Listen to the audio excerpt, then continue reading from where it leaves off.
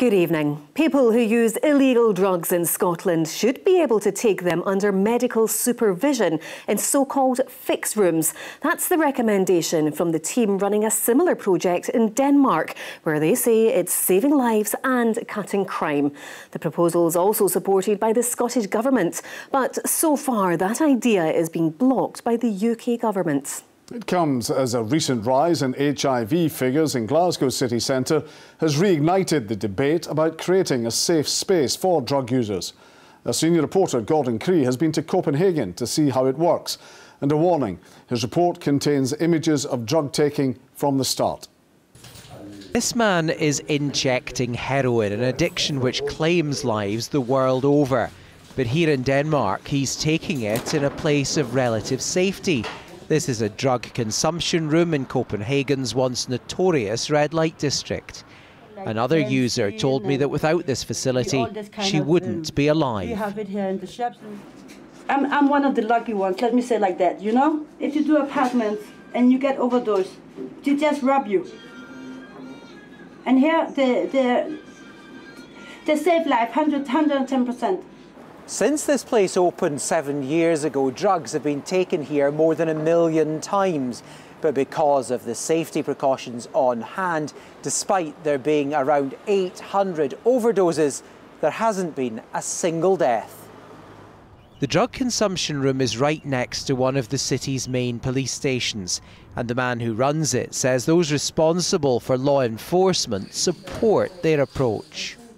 This actually also helps the police, because the police before got a lot of calls from, people, hey, there are standing 2 drug users in our backyards, come and get them out. All these calls are gone because now the users are not doing drugs in public, they're doing it in the drug consumption room.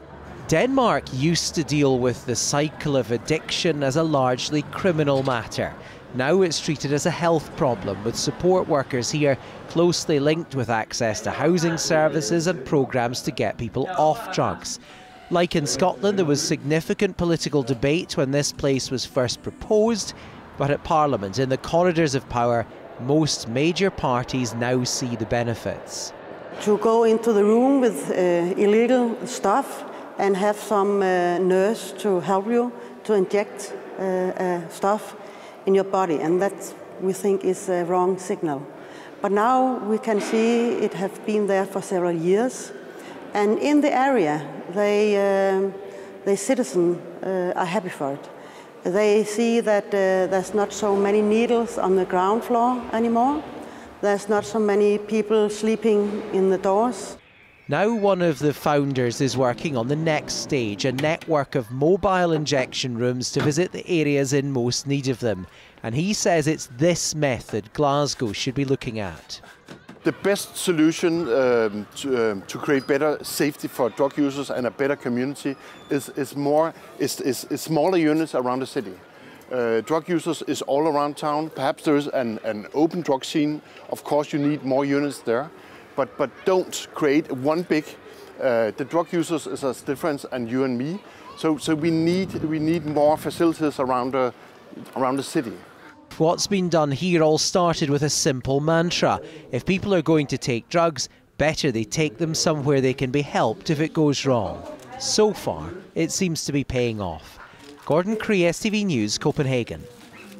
Well, Gordon joins us now, and clearly the drug consumption rooms have had a big impact. Yes, they have. Look, nothing's going to prepare you for going into a room where you see people injecting drugs. People are so desperate to get this stuff into their body, it's become their reason for being. But when I was there was a surprisingly calm atmosphere. There were support workers and medically trained staff on hand.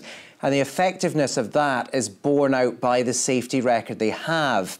And it's important, too, to say this only deals with one part of the drug problem, the taking of the drugs. Things like ensuring there are clean needles and that there are ways to manage a situation where someone has an overdose. But the manager was keen to stress to me that they have access to treatment services if they want them. After all, getting people off of drugs is the ideal outcome. So what's the chance of seeing something like this in Scotland? Well, the debate here has centred around Glasgow, although drugs are clearly something that affects every corner of the country. Glasgow City Council is strongly in favour of a drug consumption room. The Scottish Government is supportive too. But the legislation around this is devolved to Westminster. Now, in the wake of figures which have shown a rise in HIV in the centre of Glasgow, possibly linked to sharing needles, a group of charities have called for regulation to be devolved. It's important that I think the decisions around this are made by the local community, and in Glasgow we've seen a real need for there to be a drug consumption room to deal with not only the outbreak of HIV but the increased levels of drug deaths that we've seen. And everyone has the human right to life, and it's only with having this drug consumption room in Glasgow, which both the Glasgow City Council and the Health Board want to happen, and the only barrier in the way is the UK Government. So what are the arguments against it, Gordon? Well, the Home Office position, and this has been reinforced in a letter to one of the Glasgow MPs that I've seen, is that the current legal framework doesn't allow for drug consumption rooms in the UK and that they have no plans to bring them in. Now, the two main arguments that have been put forward in every country that's looked at this are, should the state be encouraging or helping people to do something that's ultimately illegal?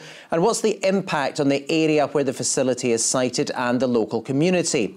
Now, on legality, we saw in Denmark that the political party that took that position has now accepted that if the alternative is drugs being taken in the street or in flats where there's a risk of death, then it makes more sense for them to be taken somewhere that's safe and manageable. They've also found that the presence of a drugs consumption room tends to clean up the local area. And one of the reasons for this new call for mobile units is that prevents people travelling to a central facility and bringing a drug problem with them. All right, thanks for that, Gordon. And there'll be more on this story on Scotland Tonight.